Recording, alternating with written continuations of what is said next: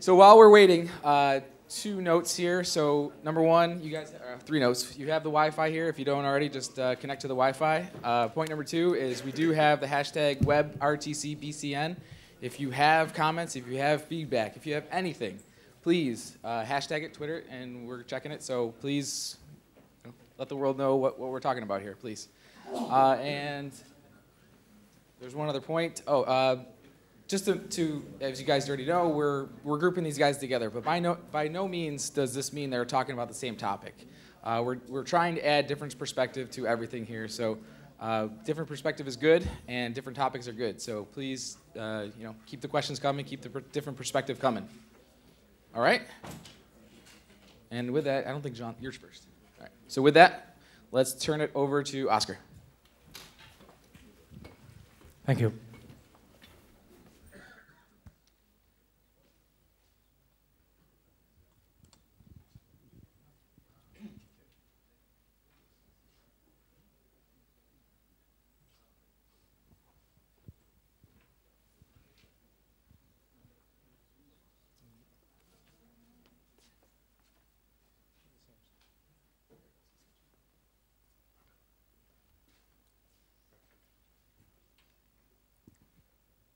Okay, so thank you everyone for being here. My name is Oscar Devora, and I am Media Cloud Engineering Lead in Tokbox. And today I wanted to talk about a little bit WebRTC. So I just put this title, WebRTC Anytime, Anywhere, Any App, from small to big multi-party audiences, because basically I wanted to have a little review on what is necessary for actually getting WebRTC out there in the street and having it working. And once you do that, the use cases that keep coming and that appear, which probably are something that was not possible really before in an open manner, also come with a number of requirements on architecture, on how you have to stream media, etc. So basically, I wanted to make a review of different use cases and then see how does it map into different requirements on architecture for streaming media, and see basically what you think about that.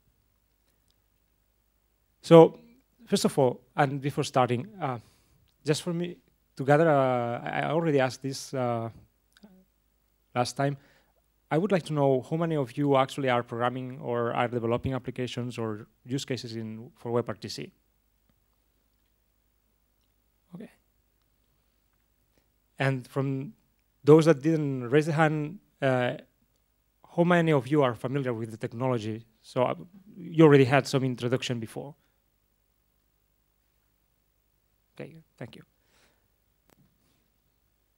So basically, at least a good chunk of you will know that what WebRTC is not actually, and basically what it actually provides WebRTC. WebRTC is a set of enablers, is a technology that actually brings the possibility to business to enable blending of video communications in a seamless manner and in a very flexible way with a number of use cases that it's certainly not constrained, and it's open to anything that a product manager can think of or come out for a business case, right?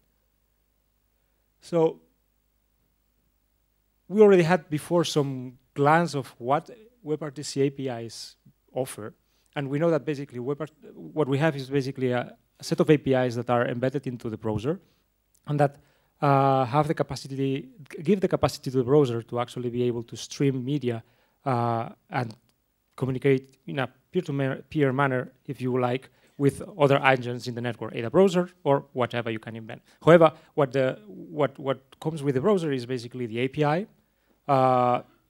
the set of protocols that actually the specification of protocols by the ETF that allow the browser to talk with something else, and then, if you like, another part of this puzzle of WebRTC is the open source that actually Google made available, so that it's available to anyone, so that anyone can see and look how this is made, how this can work, and even use it for integration, right?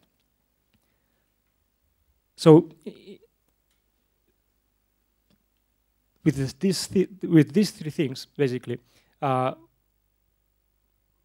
we could do some very basic applications, but if we actually want to build some large-scale product that actually uses video communications, that is, many businesses basically what they need is to actually deploy a sort of ecosystem of applications that implement a given use case, that depending on the platform, they may have a slightly different use case than in the other platform, but altogether it's an experience and it gives access to a given business model or to a given application, right?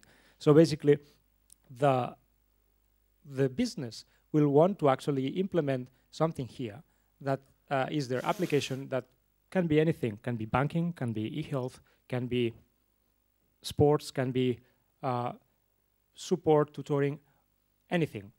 We'll see some examples afterwards. But basically what WebRTC gives out of the box from the browser, let's say, would allow you to implement some very basic form of it based on the website. And still, depending on whether you are using one browser or another browser, you would have differences in how they behave or in how they operate a little bit, because maybe we are still in this period that things are not completely. So that you would also need to take care of that. So if you really want to actually be able to deploy an experience across many platforms and beyond just the peer-to-peer between two browsers, for example, you actually, at least you would need to have plugins to be able to work with Internet Explorer and Safari maybe. You would need to have some decent SDKs so that you can cover mobile implementations and that it is interoperable with the website, with